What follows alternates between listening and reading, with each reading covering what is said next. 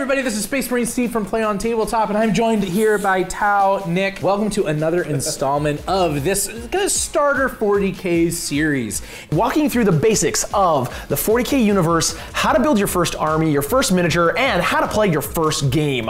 We found two brand new people in the hobby that we're gonna guide through this process. We're gonna give you a very quick synopsis, dipping your toes into all the different lore of all 20 plus however many factions there are. Ready? Go.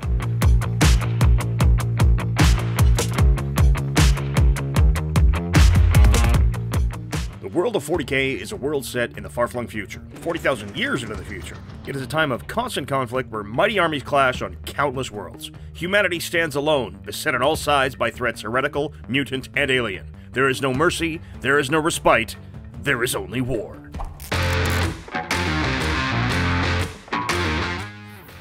30,000. I have no idea. Obviously the future, grimdark future. I don't actually know a lot about like 40k lore in general. I know that everyone's kind of battling each other. It's war. It's all war. That's pretty much the gist of it. Hey folks, JT here, the voice from our 40k and 40-minute battle reports, here to give you a complete run-through of all the various factions in Warhammer 40k, and boy howdy are there a lot of them.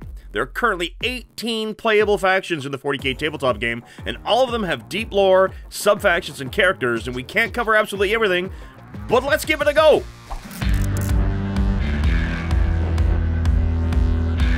Man is obviously fighting on behalf of the Emperor. For the Emperor! Against heretics and Xenos, and that's what I know so far. The Emperor of Mankind. What a great place to start. As we mentioned in the brief history of 40k, the Emperor of Mankind leads the Imperium as much as an all-but-dead husk of the most powerful psychic being mankind ever produced stuck in a life-sustaining throne can, anyway. The Emperor is such a powerful psyker or psychic being that if he were to die, the light of the Astronomicon would go out, and faster-than-light or warp travel becomes essentially impossible, and the galaxy-spanning Imperium of Mankind would fall into darkness as all its worlds would be cut off from each other. Ugh. Much like Darth Vader's like suit keeps him alive, right? And people are still worshipping him? Who's tested this theory, though? Has anybody tried it?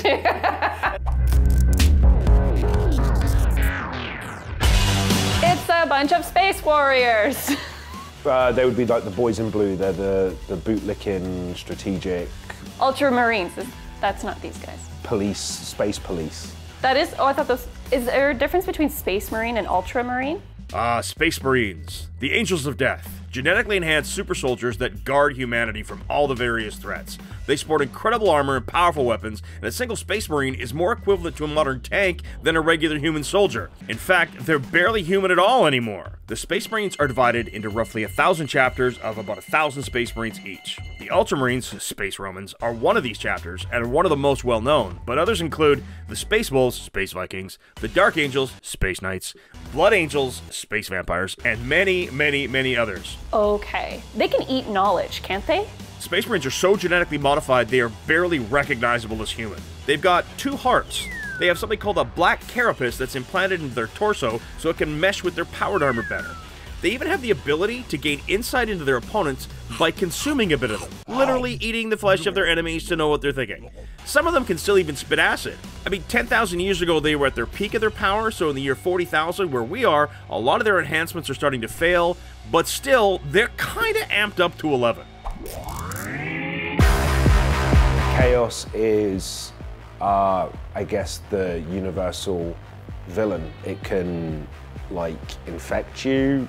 I guess it's their version of, like, hell. Chaos, or the Ruinous Powers, is a term used to describe various factions of traitors and demons who seek to destroy the Imperium of Man and the order it represents. Really, they seek to end everyone, but mankind's latent psychic nature really gets them demons salivating. The realm of chaos is called the Warp, and is effectively emotion and psychic potential made manifest. The gods of chaos use their demon followers to tempt humanity with promises of power. Generally, demons align with one of the 4 gods. Khorne is the god of war, and he cares not from where the blood flows. Tzeentch is the god of change and magic. The changer of the ways is always tricksy and false. Nurgle is the god of pestilence and decay. All things come to Father Nurgle. And Slaanesh is the god of much, much excess. Like all the excess. They're kind of weird. The forces of chaos are generally anathema to all living things, and they seek to corrupt it all. Then you have Traitor Space Marines, which also are technically Chaos. These are Space Marines that betrayed the Emperor in a galaxy-spanning civil war 10,000 years ago, known as the Horus Heresy. They lost that fight, fled into the warp, where they still live and plot mankind's destruction. Some of them have gone mad, some just are mad, and some have grown extra tentacles.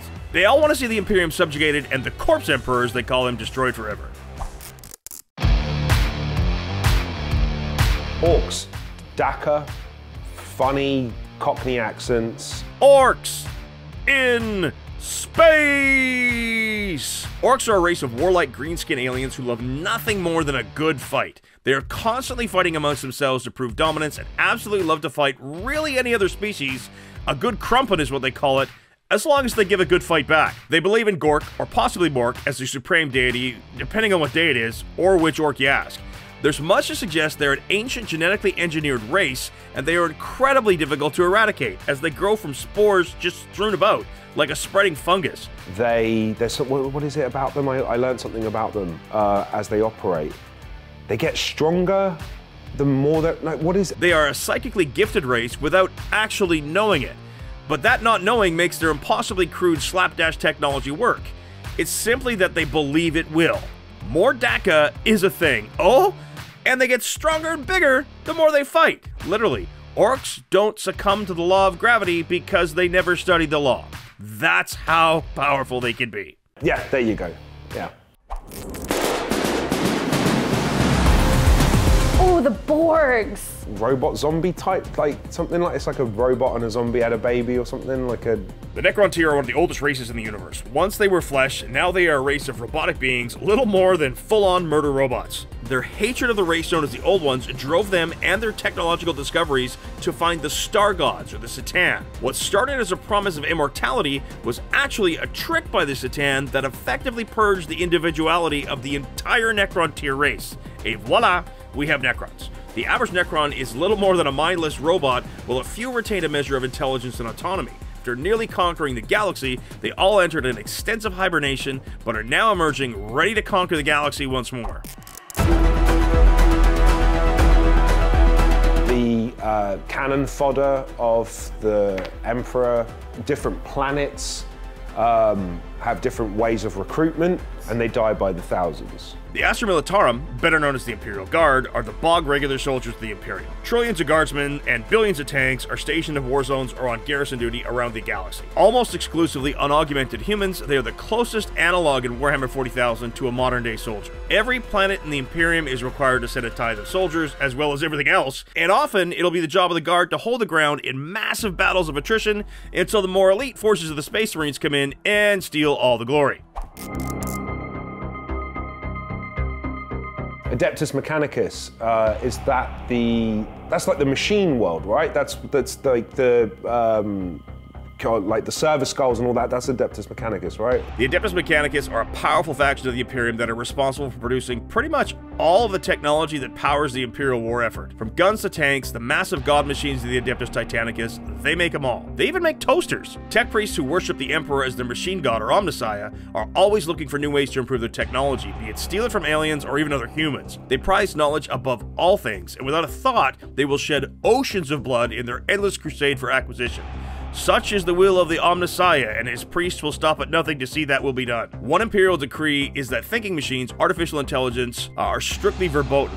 Big war back in the day versus those thinking machines, the Men of Iron. So to get around that loss, criminals and other humans are effectively lobotomized and used as servitors or cogitators. It's really creepy. There's several other military factions that make up the Imperial war machine as well. There's the Sisters of Battle, the militant arm of the Church of the Emperor. Basically, they will set you on fire if you don't believe the Emperor is a god. Always fun. Great at parties. The Imperial Knights, those are big stompy robots. Whee! The Adeptus Titanicus, even bigger stompier robots.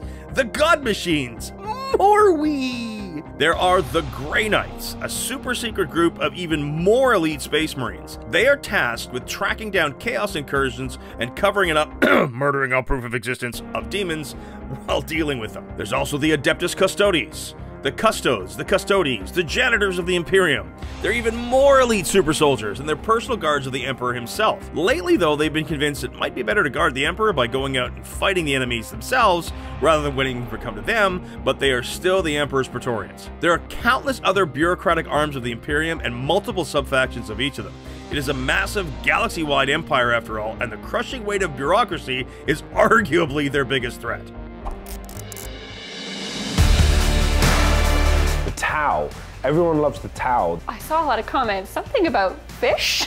They seem like the sweet boys of the universe. That's what I know so far. Ah, the Tau. Often referred to as fish people, thanks to the naming convention of their ships being all aquatically themed. Manta, tiger shark, barracuda, etc. You see how it is. And of course, the internet being the internet. Tau do take a lot of inspiration aesthetically from anime in that they have a lot of mecha-style battle suits. Tau are primarily a race of highly advanced, blue-skinned aliens, however, they do have other races as part of their collective greater good. They believe in working together and giving all in the service of that greater good, which is a moral creed that guides their activities that is rigidly enforced by re-education camps should you not align with the ruling caste material's vision of said greater good. A young race by galactic standards, 10,000 years ago they were a primitive backwater that mankind ignored as they weren't even a millionth of a threat. They incorporate countless other races within the Empire such as the Kroot and the Vespid, and even humans, all chained to the greater good. They are naive and they are eager, not yet having fully encountered the horrors of the galaxy, and importantly, do not have any psychic potential. Yet. They're just hungry. Tyranids gotta eat, baby. Tyranids are like your xenomorphs. They have no other objectives. They have no ulterior motives. Is it like a hive mind type alien? Hunt, destroy, eat, and leave. The Tyranids, the Great Devourers, somewhat new to this galaxy as they showed up and appear to have a simple goal: devour everything they can and turn it into biomass to propagate more of its species. They are led by a hive mind that sends forth and creates ravenous swarms of terrible creatures from the biomass of whatever it digests. It is rumored that only a fraction of the true size of the Tyranid swarm has even entered our galaxy, and that they may be running from something from their own galaxy. Nobody knows though, as they're more bitey-bitey than they are talky-talky. Alongside the Tyranids, the Gene Stealer cults have emerged, which are advanced parties of Tyranid organisms called Gene Stealers that hide among cities and caves around the galaxy. They use their psychic influence to help infest unaware citizens and slowly amass a following, infiltrating all levels of leadership until the Tyranid swarm closes and is ready to attack. Then the Gene Stealer cultists emerge, throwing the entire planet into chaos and making it easier for the swarm to devour the planet. One thing the hive mind does though, is once a planet is about to be eaten, they pull back their psychic influence and let their followers see with clear eyes all the horror they have wrought. Nice. Eldar, they're the OG, like from back in the day, they're their version of elves, I guess, or something. The Eldari, also known as the Asuryani, are a super ancient race of beings who once effectively ruled everything, having stopped the Necrons from enslaving everybody.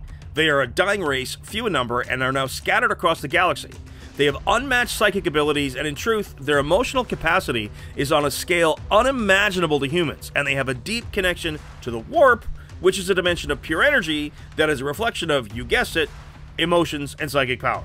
Once the Necrons were contained, the Eldar race kind of slipped into a bit of ennui and searched for ways to stimulate themselves, and as the most powerful psychic race, their descent to excess did kind of bring into existence the Chaos God being Slaanesh, she who thirsts, the Prince of Excess, who desires everything everywhere all at once, but mostly wants to devour more Eldar souls as they're super tasty, and his birth tore open what's called the Eye of Terror, a rip in the fabric between warp and real space, basically a giant explosion that destroyed most of the Eldar homeworlds in the process. Now most of the survivors float around on giant craft-ruled spaceships, yearning for the days of yore and meddling in the affairs of every other race in order to protect their failing future and to try to safeguard mortals, whatever that means. They also wear soul stones that capture their psychic essence should they die, otherwise Slaanesh will eat them. There were survivors of the Fall, as it's called. They are the Drukhari, or Dark Eldar.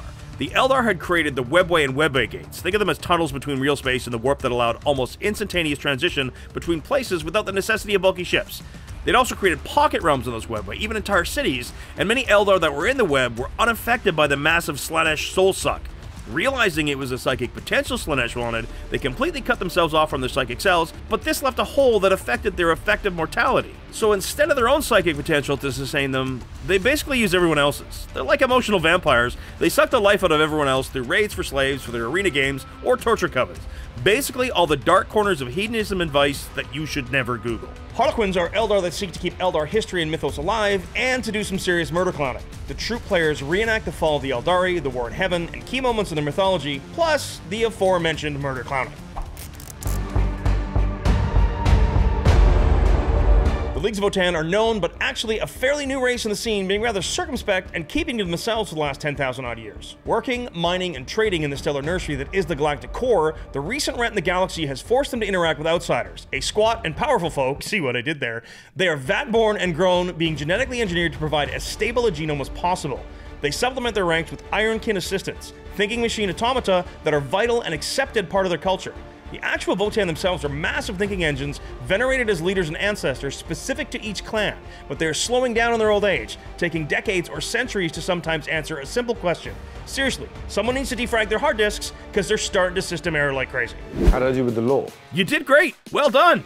If you're looking to find out more about the lore of 40k and take your first steps into this grimdark universe, not only are there great lore channels on YouTube such as Luton or Oculus Imperialis, one of the best places is the books of the Black Library. Black Library is the official source of all the lore of 40k, and novels and short stories span from the Horus Heresy to current 41st millennium. The sponsor of this first step series is Wayland Games, and they have a great selection of Black Library books to get you started in 40k.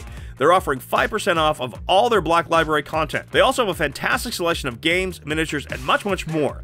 Make sure to check out Wayland Games in the link in the description below, and tell them PlayOn sent you. Alright, well, I hope you guys are excited as I am.